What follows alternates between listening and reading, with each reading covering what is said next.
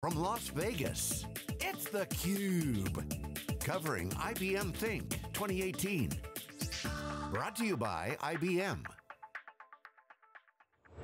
Welcome back to IBM Think, everybody. My name is Dave Vellante. I'm here with Peter Burris. You're watching theCUBE, the leader in live tech coverage. This is our day 3. We're wrapping up wall-to-wall coverage of IBM's inaugural Think conference, 30 or 40,000 people, too many people to count. I've been joking all week. Sam Werner is here. He's the VP of Offering Management for Software-Defined Storage at IBM. Sam, good to see you again. And Steve Kenniston is joining him, otherwise known as the Storage Alchemist. Stephen, great to see you again. Thanks, Dave. All right, Sam, let's get right into it. All right. What is the state of data protection today, and what's IBM's point of view?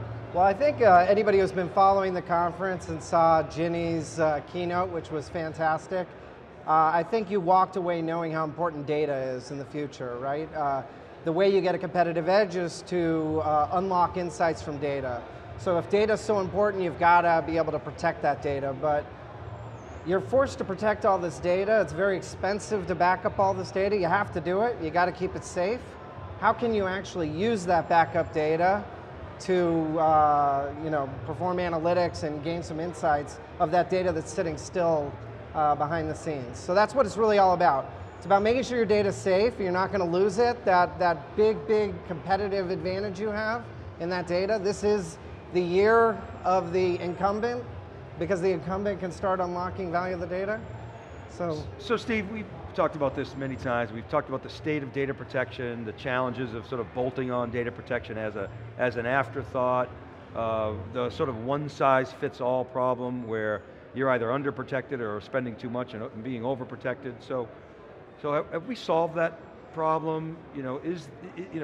What is next generation data protection? What does it look like? Yeah, I think that's a great question, Dave. I think what you end up seeing a lot. We talk at IBM about the modernize and transform a lot, right? And what I've started to try to do is boil it down almost at a product level. Why, or at least an industry level, why modernize your data protection environment, right? Well, if you look at a lot of the new technologies that are out there, costs have come way down, right? Performance is way up, and by performance around data protection, we talk RPOs and RTOs. Management has become a lot simpler, a lot of design thinking put in the interfaces, making the OpEx job a lot easier around protecting information. A lot of the newer technologies are connected to the cloud, right? A lot simpler, and then you also have the ability to do what Sam just mentioned, which is unlock that business value, right? How do I take the data that I'm protecting, and we talk a lot about data reuse, and how do I use that data for multiple business purposes, and kind of unhinge the IT organization from being the people that stumble in trying to provide that data out there to the line of business, but actually automate that a little bit more with some of the new solutions. So that's what it means to me for a next generation protection environment. So it used to be sort of, okay, I got an application, I got to install it on a server, we talked about this earlier, get a database, put some middleware on, oh yeah, I got to back it up. And then you had sort of these silos emerge. Virtualization came in, that obviously changed the whole backup paradigm. Now you've got cloud. What's your point of view on cloud? Everybody's going after this multi-cloud thing, protecting SaaS data, on-prem, hybrid, off-prem. What are you guys doing there? So, and I believe you spoke to Ed Walsh this week. We have very much believe in the multi-cloud strategy. We were very excited on Monday to go live with Spectrum Protect Plus on IBM's cloud. So it's now available to back up workloads on IBM Cloud.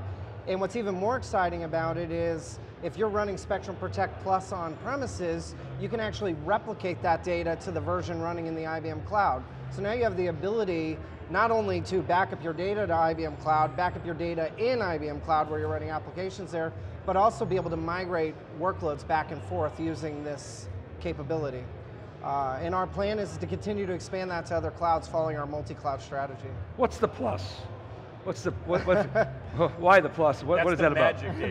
That's what the Alchemist does. It's like AI, it's a black box. Well, I will answer that question seriously though. IBM's been a leader in data protection for many years. We've been in the Gartner's Leaders Quadrant for 11 years straight with Spectrum Protect.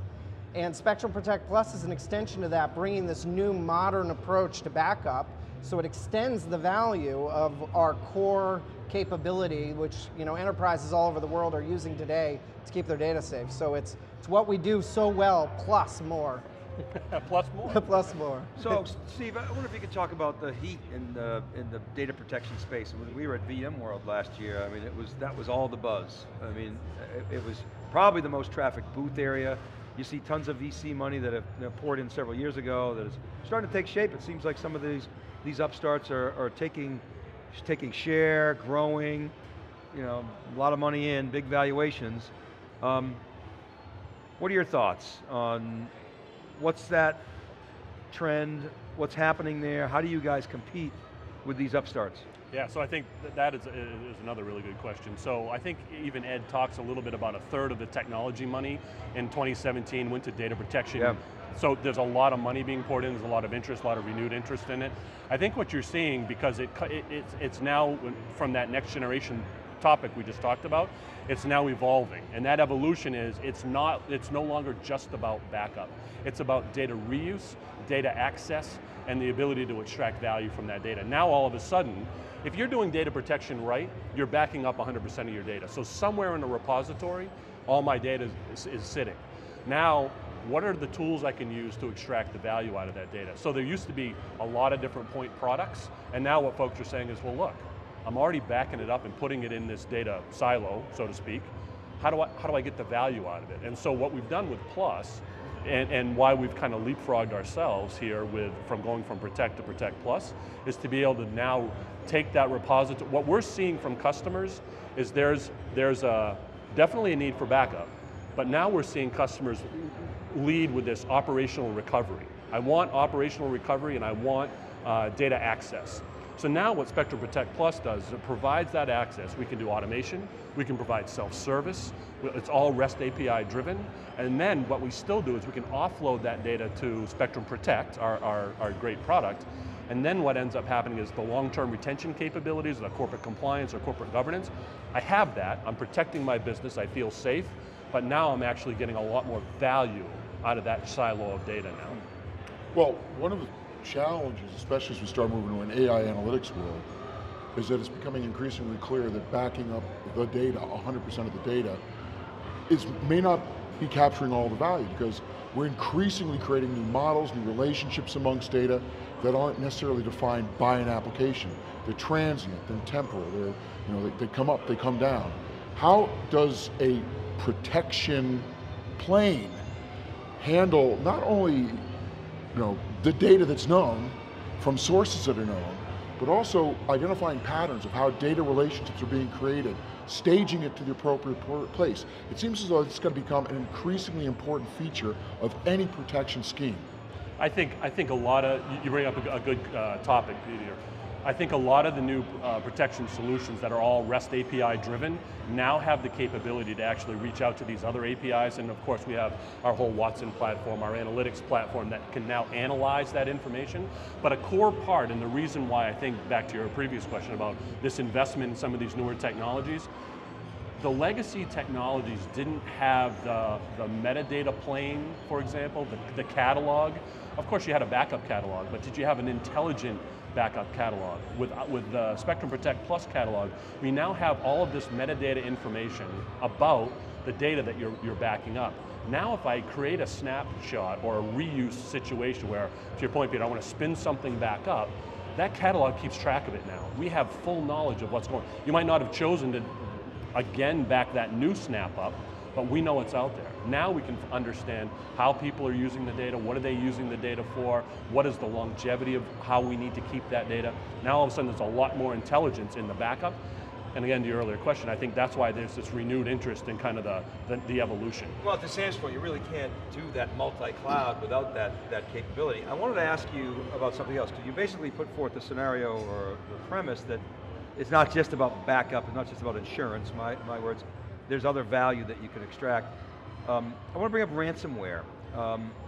Everybody talks about air gaps. David Floyer brings that up a lot, and then I watch like certain shows, like I don't know if you saw the 0 Days documentary, where they said, we laugh at air gaps. I'm like, oh, really? Yeah, we get through air gaps, no problem. I'm sure they put physical humans in, and they infect. So there's, the point I'm getting to is there's other ways to protect against ransomware, and part of that is analytics, around the data, and all the data's, in theory anyway, in the backup store. So, what's going on with ransomware? How are you guys approaching that problem? Where do analytics fit? A big chewy question, but have at it. I'm actually very glad you asked that question. We just actually released a new version of our core Spectrum Protect product, and we actually introduced ransomware detection.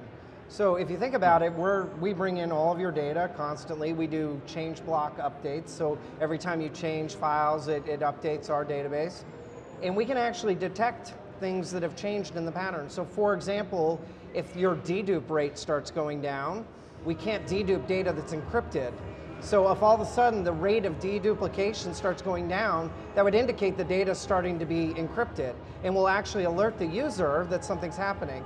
Another example would be all of a sudden a significant amount of changes start happening to a data set, much higher than the normal rate of change. We will alert a user. It doesn't have to be ransomware. It could be ransomware. It could be some other kind of malicious activity. It could be an employee doing something they shouldn't be, accessing data that's not supposed to be accessed, so we'll alert the user. So this kind of intelligence is what we continue to try to build in. IBM's a leader in analytics, and we're bringing those skills and applying it to all of our different software. Okay, so you're inspecting that corpus of backup data, looking for anomalous behavior, and you're saying you're bringing in IBM Analytics and also presumably some security capabilities from IBM, is that right? That's right, absolutely. We work very closely with our security team to ensure that all the solutions we provide tie in very well with the rest of our capabilities in IBM.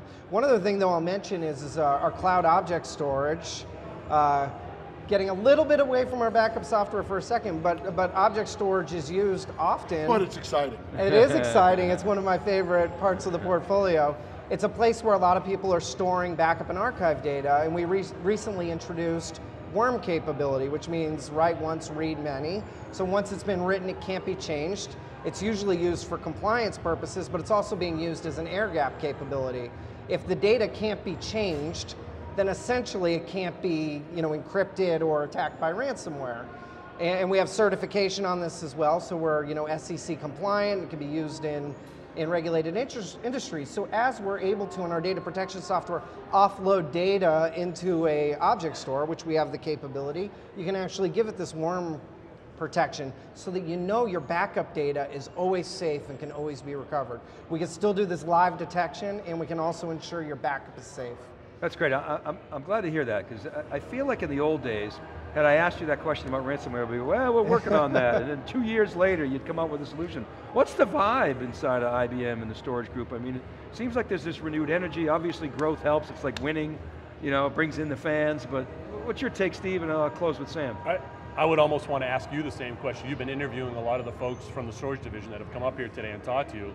I mean, you must hear the enthusiasm and the excitement, right? Yeah, definitely. People are pumped up. I've rejoined IBM, Sam has rejoined IBM, right? And I think what we're finding inside is there used to be a lot of this, yeah, we'll eventually get there. In other words, like I said, next year, next quarter, next third quarter, right? And now it's, how do we get it done? People are excited, they see all the changes going on. We've done a lot to, I don't want to say sort out the portfolio, I think the portfolio's been good, but now there's a clean, crisp, clear story around the portfolio, how they fit together, why they're supposed to, and people are rallying behind that. And we're seeing customer. We were voted by IDC the #1 in the storage software business this year. I think people are really getting behind. You want to work for a winning team, and we're winning, and people are getting excited about it. Yeah, I think there's a sense of urgency, a little startup mojo is back, so it is. Love that. Sam, I'll give you the last word before we wrap. Thoughts on Think, thoughts on the market? Well, I got to tell you, Think has been crazy. It's been a lot of fun so far. I got to tell you, I've never seen so much excitement around our storage portfolio from customers. These were the easiest customer discussions I've ever had at one of these conferences. Yeah. So they're really excited about what they're doing, and they're excited about the direction we're moving in. So, guys, awesome seeing you. Thanks for coming back on theCUBE, both of you, us. and really a pleasure. All right. Thank you for watching. This is a wrap from IBM Think 2018. Guys, thanks for helping us close that up. Peter, thank you for helping the co-host this week. John Furrier was unbelievable with the pop-up cube. Really phenomenal job, John and the crew. Guys, great job. Really appreciate you guys coming in from wherever you were, Puerto Rico, Bahamas. I can't keep track of you anymore. And go to SiliconANGLE.com, check out all the news. TheCUBE.net is where all these videos will be, and Wikibon.com for all the research. which Peter's group has been doing great work there. We're out. We'll see you next time.